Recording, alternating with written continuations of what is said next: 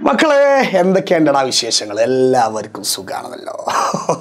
എന്നാൽ നമുക്ക് നമ്മുടെ ഏറ്റവും last ചാപ്റ്ററിലെ 8ാമത്തെ ചാപ്റ്ററിലെ the path traversed by life, ജീവൻ പിന്നിട്ട പാതകൾ എന്ന് പറയുന്ന ചാപ്റ്ററിലെ 5 മാർക്ക് അങ്ങ് സ്കോർ ചെയ്താലോ? നിങ്ങൾ റെഡിയല്ലേ? യെസ്, വെരിയടാ. ഫസ്റ്റ് ചോദ്യം, ജീവോൽപത്തിയുമായി ബന്ധപ്പെട്ട് നൽകിയിരിക്കുന്ന ആശയം വിശകലനം ചെയ്ത് ചോദ്യങ്ങൾക്ക് ഉത്തരം എഴുതുക. ഇത് സംഭവം എന്താണെന്നറിയോ? നമ്മൾ ആദിമ ഭൂമിയിൽ ആദ്യത്തെ കോശം ഉണ്ടായി അല്ലെ, ആദ്യത്തെ ജീവാംശം അല്ലെ, ജീവോൽപത്തി ഉണ്ടായി ഒരു തിയറി പഠിച്ചിട്ടുണ്ട്. ഞങ്ങൾ 2 തിയറികൾ പഠിച്ചിട്ടുണ്ടല്ലേ? ആ തിയറിയുമായി ബന്ധപ്പെട്ട ചോദ്യങ്ങൾ 5 മാർക്ക് നിന്ന് കിട്ടും കേട്ടോ. ശ്രദ്ധിച്ചോ, ലിസൺ.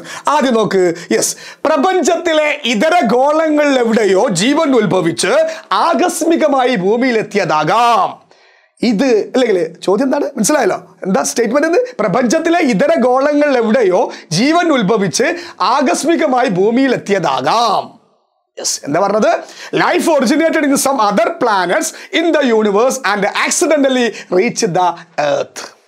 അങ്ങനെയാണ് ചോദ്യം. ഇവിടെ പ്രതിപാദിച്ച സിദ്ധാന്തം ഏതാണ്?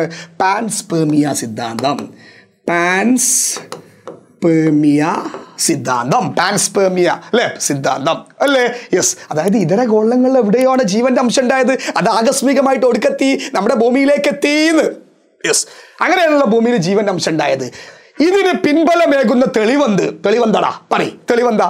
യെസ്, ഈ അതർ പ്ലാനറ്റ്സ് അല്ലെങ്കിൽ ഇതര ഗോളങ്ങളിൽ നിന്ന് വന്ന് പതിച്ച ഉൽക്കകളിൽ ജീവന്റെ അംശം കണ്ടെത്തിയെന്ന്. അതുകൊണ്ടാണ് ഇതിന് നമുക്ക് ആ ഒരു അസംഷനിലേക്ക് എത്താനുള്ള കാരണം. ഏതാ? ഇതര ഗോളങ്ങളിൽ നിന്ന് എവിടുന്നോ വന്ന് പതിച്ച ഉൽക്കകളിൽ ജീവന്റെ അംശം ഉണ്ടായിരുന്നു. അപ്പൊ അവിടുന്ന് ആയിരിക്കും ജീവൻ ഇവിടേക്ക് എത്തിയത് എന്ന് മനസ്സിലാക്കാൻ പറ്റി. യെസ്, അതാ പറഞ്ഞത്. എന്താ പാൻസ്പെർമിയ തിയറി? 1ാമത്തെ ചോദ്യത്തിന് ഉത്തരമാണ്, ഇംഗ്ലീഷ് മീഡിയം. യെസ്. 2ാമത്തെ എന്താ? The organic substances obtained from the മെറ്റിയോസ്. മെറ്റിയോസ് എന്താ? ഉൽക്കയാണ്. ഈ ഉൽക്കകളിൽ നിന്ന് കിട്ടിയ ഓർഗാനിക് സബ്സ്റ്റൻസ് ജൈവ കണികകളാണ് നമുക്ക് എന്തിന് തെളിയിപ്പിച്ചത്, അല്ലെങ്കിൽ എന്തിന് തെളിവ്? നമ്മുടെ പാൻസ്പെർമിയ സിദ്ധാന്തത്തിന് തെളിവ്. അതായത് ഇതര ഗോളങ്ങളിൽ നിന്ന് എവിടുന്നോ വീണ് വന്ന് പതിച്ച ഉൽക്കകളിൽ ജീവന്റെ അംശങ്ങൾ കണ്ടെത്തിയതോടെ നമുക്ക് മനസ്സിലാക്കാൻ പറ്റി, അത് ശരിയായിരിക്കും, അങ്ങനെ കാരണം എന്ത് ചെയ്യുക, ഭൂമിയിൽ ജീവന്റെ അംശം ഉണ്ടായത് എന്നാണ് ഏത് തിയറി പറയണത്? പാൻസ്പെർമിയ സിദ്ധാന്തം പറയണത്. ഓക്കെ അല്ലേ? അടുത്ത ചോദ്യം നോക്ക്. സ്റ്റേജസ് ഓഫ് കെമിക്കൽ എവല്യൂഷൻ അല്ലെ theory are given below, arrange them in the sequential order. അതായത് എന്താ? രാസപരിണാമ ഘട്ടങ്ങൾ ചുവടെ നൽകിയിരിക്കുന്നു, അവ ക്രമപ്പെടുത്തി എഴുതുക. എടാ, 2ാമത്തെ തിയറി ജീവൻ എങ്ങനെ ഉണ്ടായതെന്നുള്ള ഒന്നും കൂടി ഉഷാറായ തിയറി ഉണ്ടല്ലോ. ഏതാ? കെമിക്കൽ എവല്യൂഷൻ തിയറി അല്ലേ? രാസപരിണാമ സിദ്ധാന്തം ആര് പറഞ്ഞതാ? ഒപ്പാരിൻ ഹാൾഡെയിൻ പറഞ്ഞതാണ്. ആ തിയറി ഒന്ന് പരിചയപ്പെട്ടാലോ? അപ്പൊ അത് ഡിസോർഡർ ആയി കൊടുക്കണം, ഇതിന് ഓർഡർ ആക്കി തരണം. എന്താ? ആദ്യം ഡിസോർഡർ ആയിട്ട് ഞാൻ വായിക്കാം. കണ്ടോ? Formation of complex organic molecules, സങ്കീർണ ജൈവ കണികളുടെ രൂപപ്പെടൽ. 2ാമത്തെ എന്താണ്? Formation of the atmosphere of primitive earth, ആദിമ ഭൂമിയുടെ അന്തരീക്ഷത്തിന്റെ രൂപപ്പെടൽ. അടുത്തെന്താ? Formation of simple organic molecules, അതായത് ലഘു ജൈവ കണികളുടെ രൂപപ്പെടൽ. പിന്നെന്താ? ഫോർമേഷൻ ഓഫ് ഓഷ്യൻസ്, സമുദ്രത്തിന്റെ ഉത്ഭവം. അടുത്തെന്താ? പ്രിമിറ്റീവ് സെല്ല്, ആദിമ കോശം. അടുത്തെന്താ? Nucleic acid, lipid layer, nucleic ആസിഡുകളും കൊഴുപ്പാവരണവും. ഇത് ഓർഡർ ആക്കിയതാണ്. പറ എങ്ങനെയാണ്? ഞാൻ പറയാം. ആദ്യം തന്നെ ആദിമ ഭൂമിയുടെ അന്തരീക്ഷത്തിന്റെ രൂപപ്പെടൽ.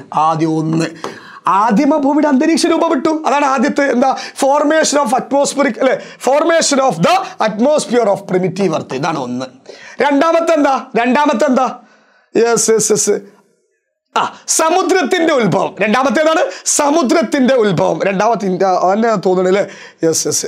രണ്ടാമത്തെ സമുദ്രത്തിന്റെ ഉത്ഭവം. രണ്ടാമത്തെ എന്താണ്? Formation of ocean. 2. ഇനി മൂന്നാമത്തെ എന്താ? Yes, formation of simple organic molecule. ഇതാണ് formation of simple organic molecules. ഇതാണ് 3.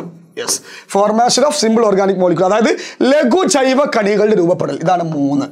യെസ്. ഇനി നാലാമത്തത് സങ്കീർണ ജൈവ കണികൾ രൂപപ്പെടൽ. നാലാമത്തേതാണ് സങ്കീർണ ജൈവ കണികൾ രൂപപ്പെടൽ, അതായത് formation of complex organic molecules. നാലാമത്തതായി അല്ലേ? ഇപ്പൊ എന്താ? ഇനി അഞ്ചാമത്താണ് എന്താ?